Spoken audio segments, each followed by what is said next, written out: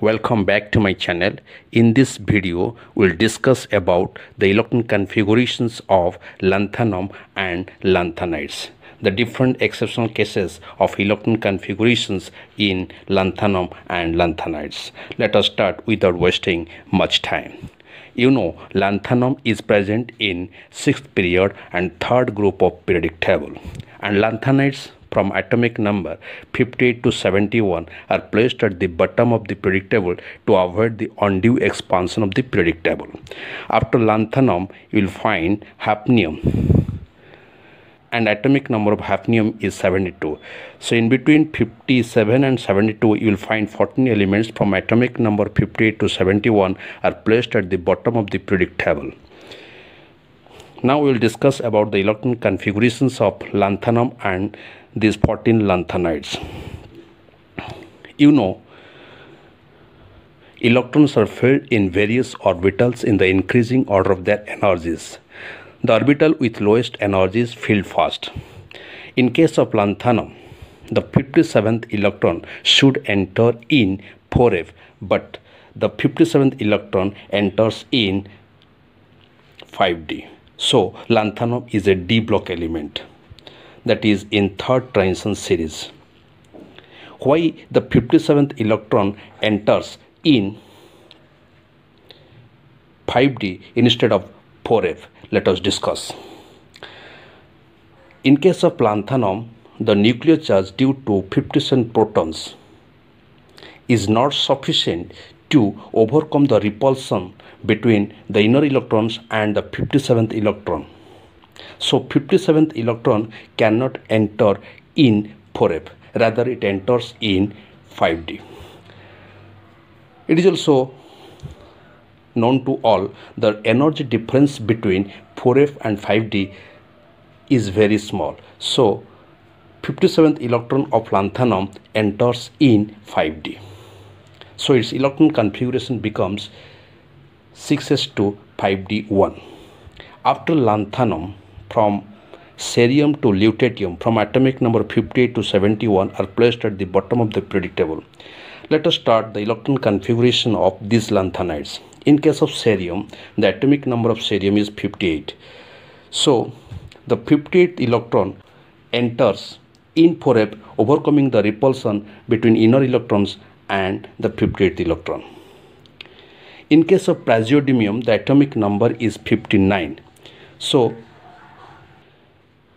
57th, 58th and 59th, these three electrons enter in 4f, because here the nuclear charge due to 59 protons is sufficient to overcome the repulsion from the inner electrons.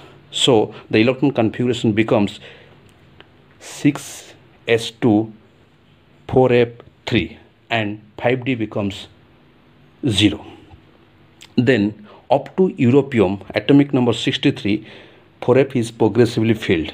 In case of neodymium, the electron configuration becomes 6s2 4f4 and xenon is present at the core in 4f. In case of promethium, the atomic number of promethium is 61 and its electron configuration becomes 6s2 4f5, and there is no electron in 5d. In case of samarium, the atomic number is 62 and its electron configuration is xenon at the core 6s2 5d 0 4f6. In case of europium, the electron configuration becomes 6s2 5d 0 4f7. Up to europium, F is progressively filled from praseodymium. In case of gadolinium, the atomic number is 64 and its electron configuration is 6s2 5d1 4f7. As you know, exactly half filled 4f7 is more stable due to exchange energy and symmetry. So one electron is present in 5d. In case of terbium, the electron configuration becomes 6s2 5d0 4f9. In case of dysprosium, the electron configuration is 6s2 4f10. In case of holmium, the electron configuration is 6s2 4f11. In case of erbium, the electron configuration becomes 6s2 5d0 4f12. In case of thulium, the atomic number is 69 and its electron configuration becomes xenon at the core 6s2 5d0 4f13. In case of yttrium, the electron configuration becomes 6s2 5d0 4f14. And in case of lutetium, the electron configuration becomes 6s2 4f14 5d1.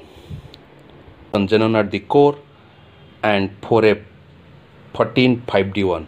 According to above principle, here electrons are filled in the increasing order of their energies. You see, in lanthanides, you won't find any element having 4f2 or 4f8 configuration. You won't find any element having 4f2 or 4f8 configuration.